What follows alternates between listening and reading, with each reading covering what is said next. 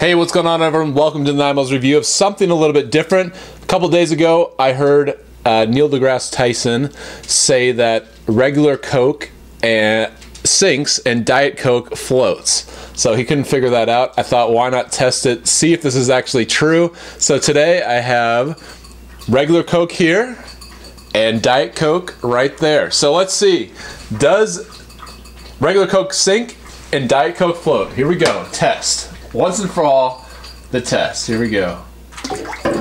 Alright, so they both sink, but the Diet Coke floats. As you can see, the regular Coke just kind of sinks to the bottom, but the Diet Coke floats. So, I mean, how is that? It's the same liquid. You'd think they would have the same carbonation, but maybe they don't, and there's actually more carbonation in Diet Coke. Who knows? If you know for sure, leave in the comments and tell me what you think. Thanks for watching my videos. If you like them, please subscribe. And if you want to support my content, go to patreon.com/9malls or just search Patreon for the number 9, MALLS. All right, thanks for watching.